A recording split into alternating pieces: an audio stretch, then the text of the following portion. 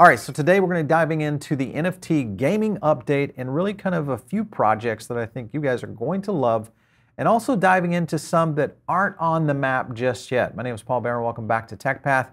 As you guys know, NFT and gaming has become what I think one of the most popular and definitely one of the most active spaces within crypto today. We are seeing a lot of movement in the space, and I think a lot of this has been generated from some of the titans in the space. If you look at Axie Infinity, what Sky Mavis has been able to do, also the number of games that we've seen a lot of maturity start to really develop, and many of these projects start to become real, actionable projects that you can go out and invest in. So we're going to dive into a few of those today and really kind of get into what's moving, what would be some projects that you should be investing in, what are some projects that you should be watching and preparing for, and then of course the big winners, and that is who's actually doing some things and who's actually performing well. Before we get into it though, our sponsor for today's episode is Prime XBT.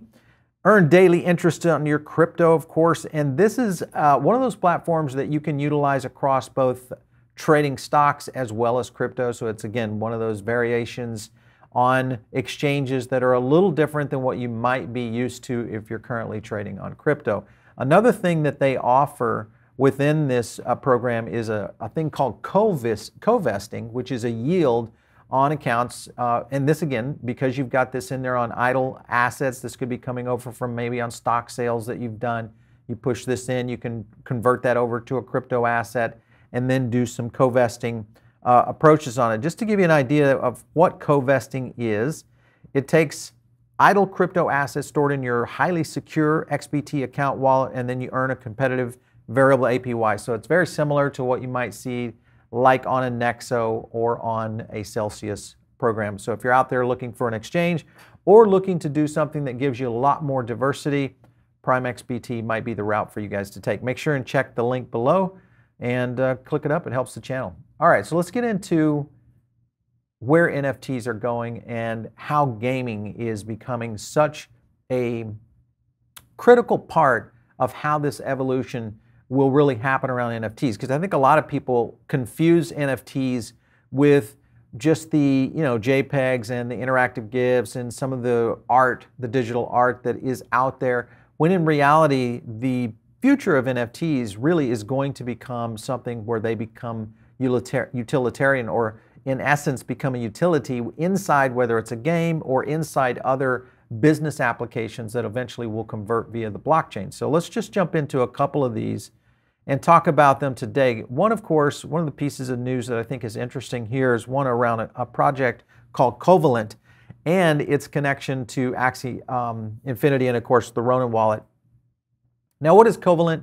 Just to understand something that is happening, and I think this is an important scenario when you look at NFTs in general, and also in the crypto space. And of course, you guys know this because of the way we do things here on PBN, is that we look at a lot of data via our own crypto power index. Now, our CPI is what we call it, gives us a lot of information on sentiment and also on amplification, which is kind of a leading indicator on how a project might do based on price action due to sentiment and amplification, which is kind of the whole Metcalfe's law effect on how people are talking and how people are acting on a particular cryptocurrency or on a particular project or game.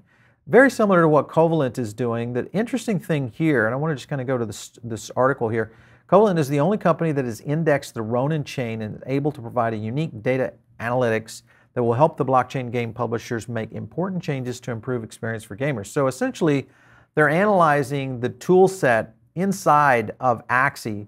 Look at this. Cova's data set supports a 25 billion plus transaction, 30,000 plus price feeds, and over 200,000 smart contracts for queuing. This is or querying. This is a massive understanding data science and what we've been able to do with our own CPI. We can haul in ridiculous amounts of data just because of the amount of coins and tokens and projects that are out there.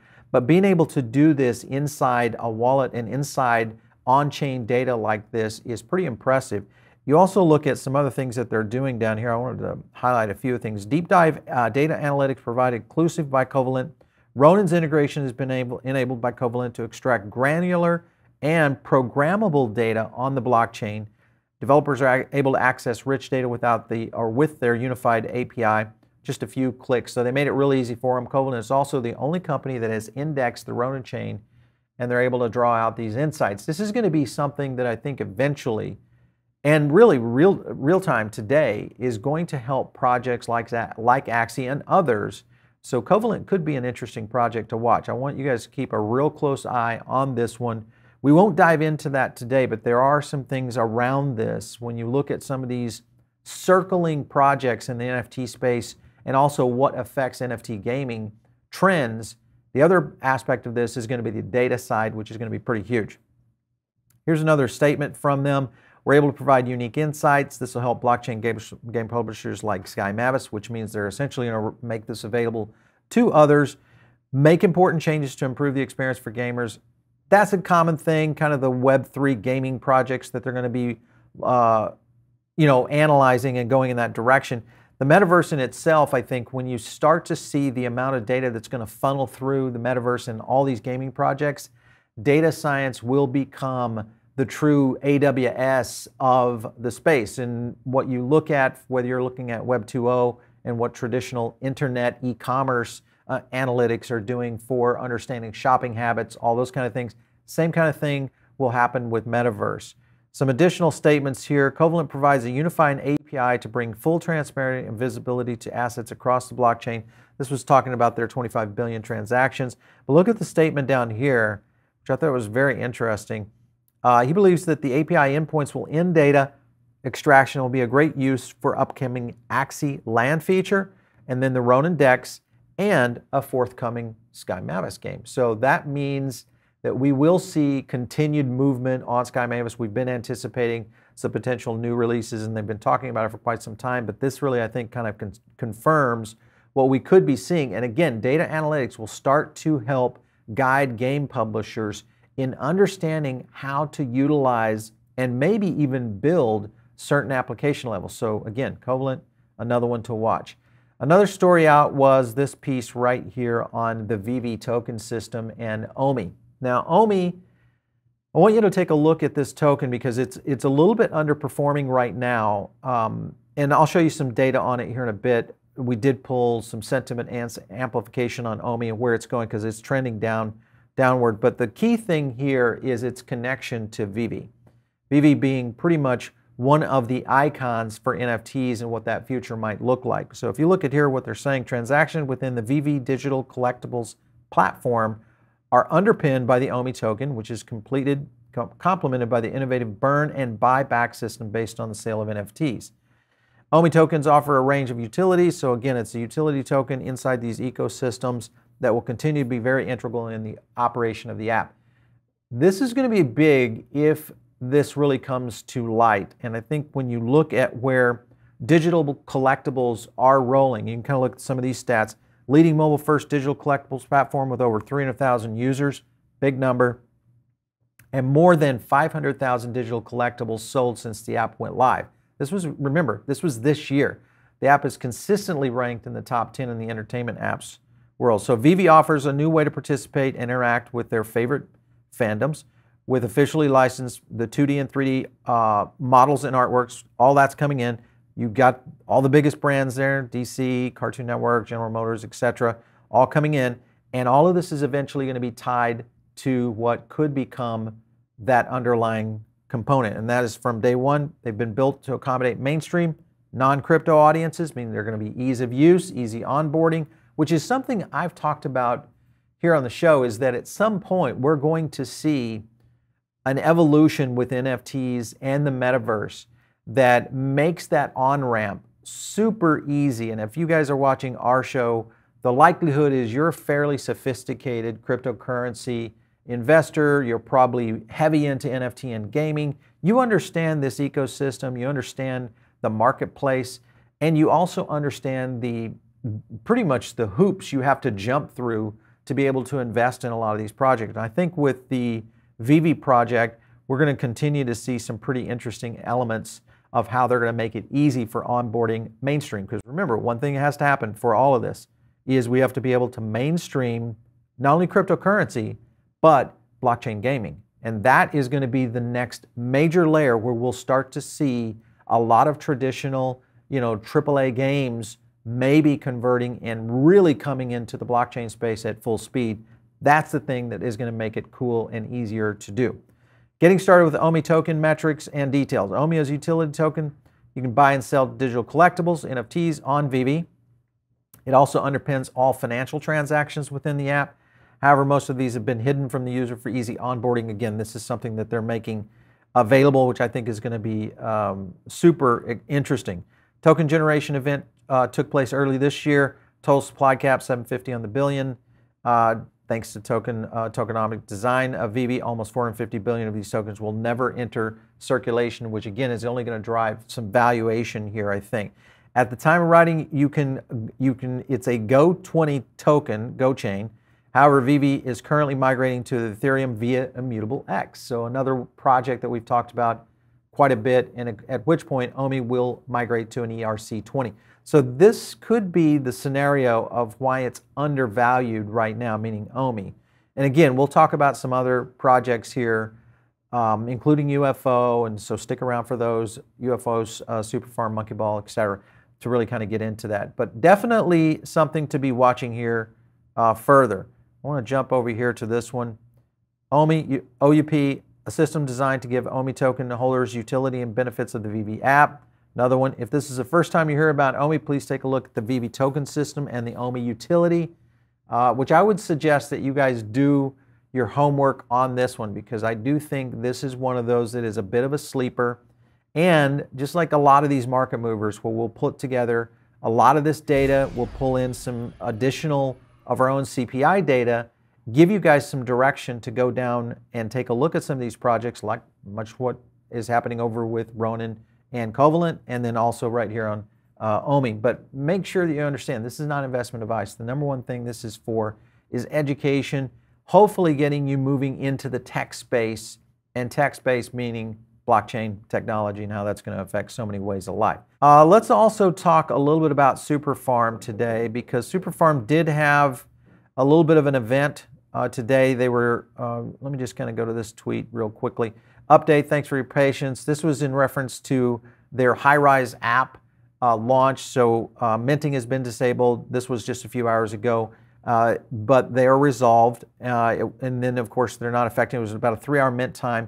Some people were able to get through this. It did get a little bit of pushback from the community, but the point is that they were able, I think, to get back into play on this. So check back in 20 for an updated timeline. Let's see what Superfarm is doing right now, if they've done anything on updated. It looks like about an hour ago, over 2,000 mint requests in the first second. This was the problem they had, clogged the site. We're patching everything. It'll be back up soon. Doesn't look like there's an update right now as we record on this. But the good point is that they are, I guess good point, is it usually means there's enough demand, which is the bigger aspect of this, is demand is high. But I'm always concerned with projects, even those kinds of projects that have that kind of problem. But you have to remember, we look back on Solana and what happened with Solana this summer. Again, another beta project that was just early out, did have a problem with how they were handling transactions, ended up crashing the system, and we've seen this with many projects. So again, is this going to be an effect on Superfarm in the long term? Absolutely not. Is it a short-term little glitch? Sure, but those are always the good things, because I think they help identify where weaknesses are in any kind of project, and this is one of those. Another project that we're going to be scoring today is UFO. Now this one is probably the most, first of all, it's the most asked about by you guys, our audience, in the chats, always in our live streams, and even in the comment section. Everybody's always wanting to know about UFO. So we thought, let's get in a little bit deeper on it. And diving into UFO, one thing that I've noticed about UFO more than anything is they're very secretive. So not doxing their team, definitely not putting it out there. And what's even more interesting is the news releases that I find on UFO. And let me kind of go to this. If you look at this, this is just one of the pieces that is out there, but it's a press release. Even though it's put out here on these sites like Crypto Briefing, these are press releases. So this is something that you guys should learn if you're not. when you're doing research, when you're going through, because a lot of these press releases can be disguised as news articles. These are not news articles. There's no journalist that has written about this.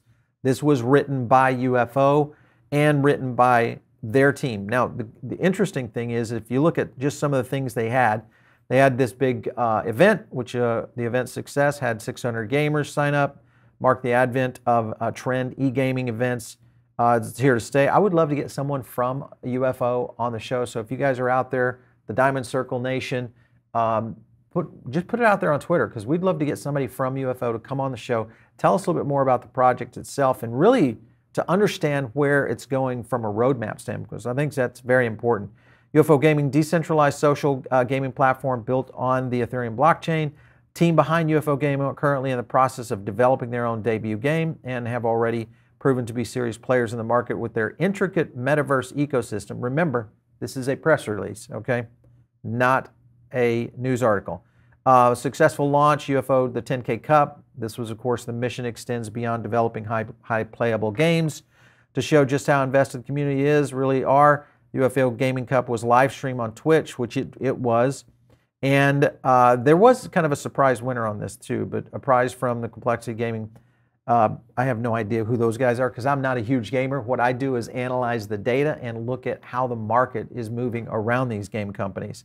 So interesting was only 10 grand at stake. That was a little bit of a letdown in the essence of, if you're going to have something like a UFO game, especially to this level of awareness, is why that wasn't a bigger move than what they had. 600 still not a bad job, I think, but when you look at esports, that dwarfs what's out there really in the bigger space. So it'll be interesting to see how this comes. But if you look further into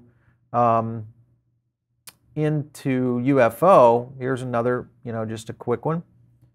Ethereum source. So this is the play to earn altcoin, and this is talking about UFO shatters $1 million market cap, or $1 billion market cap, new alien theme token, obviously UFO Gaming. Now this one is where they're getting a little bit of press, and you can kind of see just the movement of the space.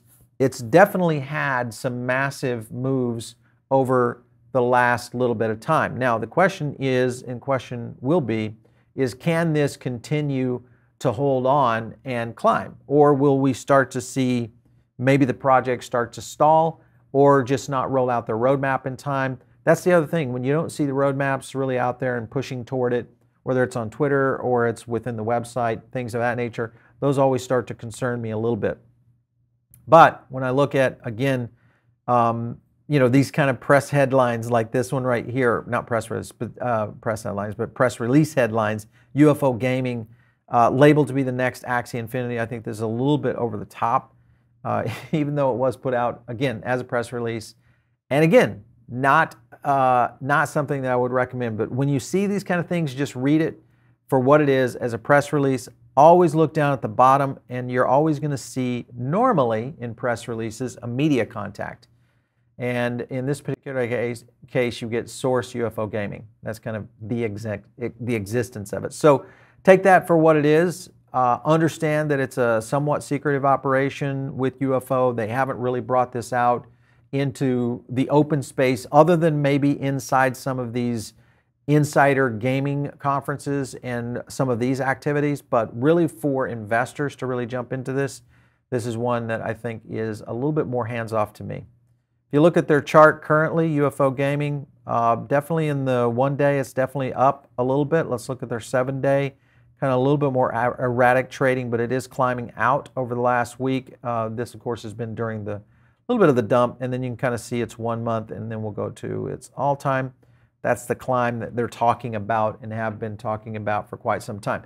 Listen, if you don't really care about the game itself, and you're just looking at these as an investment vehicle, then you need to treat them just that way, as an investment vehicle. So understand the basic fundamentals, and that is, how is the game constructed? Who's the team behind it? What do the graphics look like? What's the roadmap and their achievement level to that roadmap? And then take a look at the sentiment data and see where that leads you. If you get all those things kind of compiled, then you can make some good assessments on where it's going. Another project, of course, you guys understand, we've talked a little bit about MonkeyBall here on the show. you can kind of see a little bit more around what MonkeyBall is doing, much more open in terms of their roadmap, how they plan to go to market the game itself. So we've talked about this one being a huge one. One thing on MonkeyBall in terms of the potential of investing in this, there's two strategies that you can use on investing in these early games like this, especially if you're not in the pre-IDO or pre-sale. And that is wait for that initial pop and then buy on the backside as it slides down. That's the typical scenario that you'll see on an NFT game project like a MonkeyBall. Now, some projects might jump out there and feel like they're going to hold for a much longer time. Don't get caught on a FOMO in. Wait for that correction, wait for that market to settle down a little bit, and don't get caught in those kinds of scenarios. Come back in on the backside and then take a look at where it's going to go in the long term, because then you're going to be able to study a few new elements, and that is you're going to see trading volume, you're going to start to see sentiment and analytics and amplification start to flow into the market on that trade, just like what we did early on with Axie Infinity and trying to study Axie. Those kind of things will start to resolve themselves.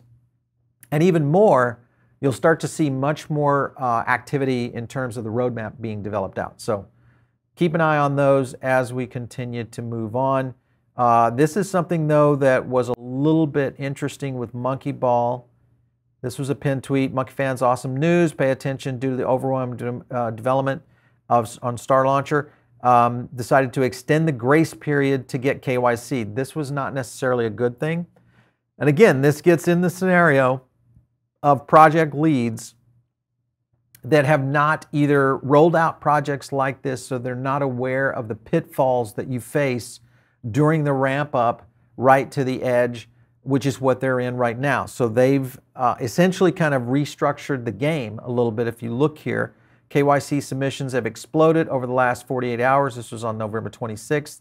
By popular demand, we have extended the KYC approval window to ensure we are onboarding as many cadets as possible, but not well taken if you can look at some of the comments of where this is going, because it does not necessarily assure that everybody gets a fair allocation. This is the thing that will occur in these kind of scenarios. Don't get completely scared off of those, because these are typical startup woes that many of these projects are experiencing, much like what Silicon Valley dealt with in terms of how startups roll out to market and they get to that MVP, which is the minimum viable product that someone can go out and invest in, and that's essentially where MonkeyBall is at this point. So it's going to be interesting. I'm still a big fan of this one, but I am a fan on the backside, maybe looking at a later investment in MonkeyBall when it goes a little bit more out there.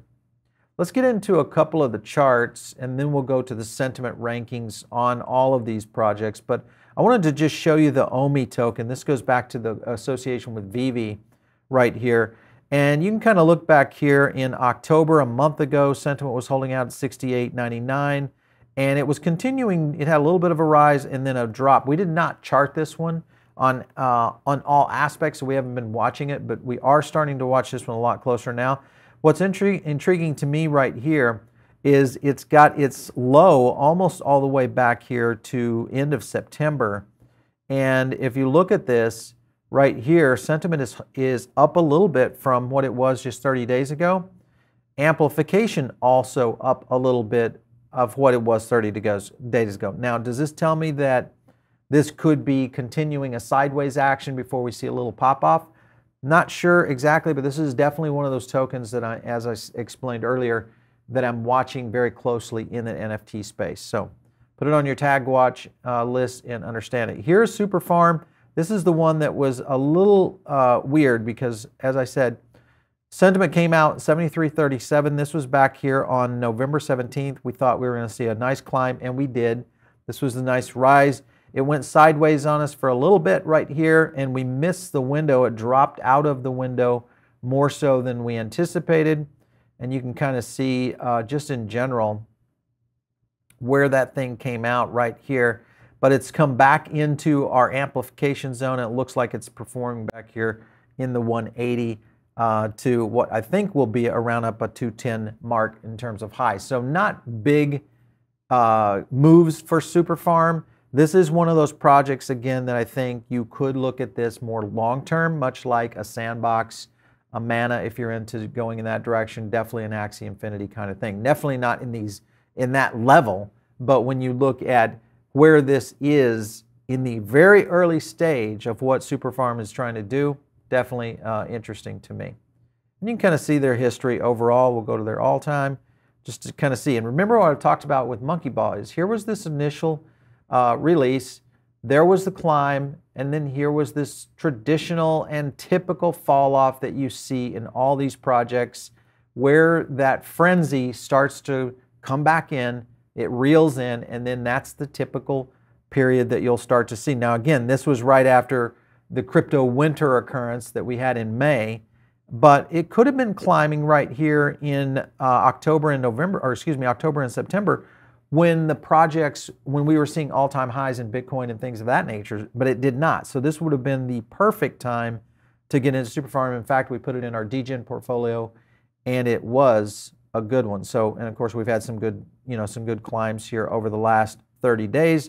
You can kind of see where it was right here around 1031. Again, this was Metaverse Friday that it occurred, October 27th. I'll never forget it. That was the date where we had the announcement from Facebook, and a lot of these metaverse, NFT, and gaming projects started to really move heavily.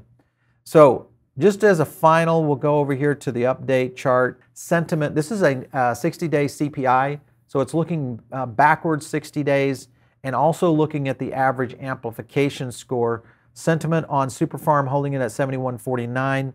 Amplification a little softer, which indicates a little bit of that pushback we've seen in the community, but also not necessarily massive growth, which is what we have seen with that project. UFO, this is the one that's a little bit more concerning to me. Very high very high sentiment numbers.